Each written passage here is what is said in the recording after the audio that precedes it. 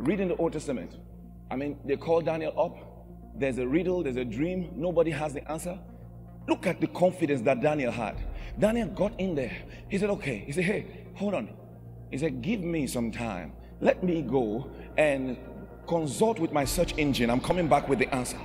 Daniel gets back to God, kneels down. Then Daniel begins to say, he said, Lord, there is nothing hidden from you. You know all things. He said, deliver to me the answer. Deliver it. When Daniel was done, he came back the next day. You need to understand, he was not coming back to a businessman. He was not coming back to this is a king. A king that if he thinks you are lying to him can kill you. Daniel comes back and says, hear ye the word of the Lord. He says, insight, knowledge, and all wisdom belong to God. He said he reveals this thing to his own children. Then Daniel begins to tell him, he said, oh king, in your nighttime, this is what you dreamt about. And this is the interpretation of what you dreamt about. This is what's going to happen to you. Daniel was so accurate. How come? How come?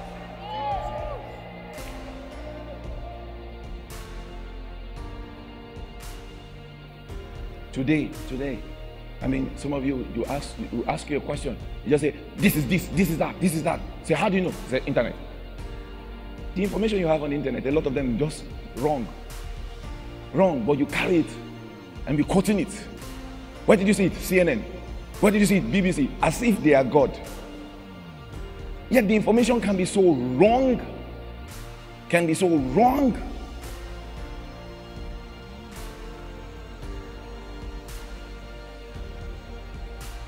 Why don't you trust more the search engine you have in your spirit? Okay, look at verse 11. For what man knoweth the things of a man, save the spirit of man which is in him? Oh, now look at this. This one thing. First of all, it says you as a man, your spirit has the ability to know things. Look at it. Look at this. For no man knoweth the things of a man, save the spirit of man. Then he says, in the same vein, even so the things of God knoweth no man. Now, this is consistent with what you read in Isaiah. Isaiah says, my ways are higher, my thoughts are higher, as the heaven is from the earth. He says, no man knoweth the things of a man, save the spirit of man that's in him. You know, save the spirit of a man that's in him. So the man knows his thoughts.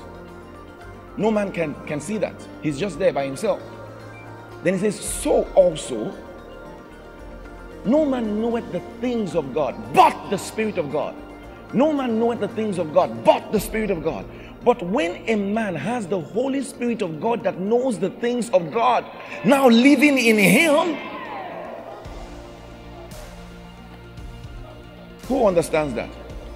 When now this Holy Spirit that knows all the things of God, that searches the deep things of God, that has access to every wisdom of God, this Holy Spirit now is wrapped up as a software installed into you now.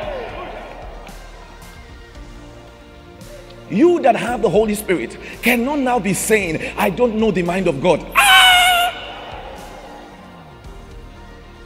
Who understands that? If there is something that is difficult, if there is something that you need to solve, and it looks like you don't have it yet, you don't know it yet, you say, give me some time. You say, what? Give me some time. He said, I will come back to you with the answer. Don't pray like Daniel. Daniel went and had to look up to heaven. You are not looking up to heaven. Heaven, the God that knows all things is not living in heaven. The God that knows all things is living inside you now.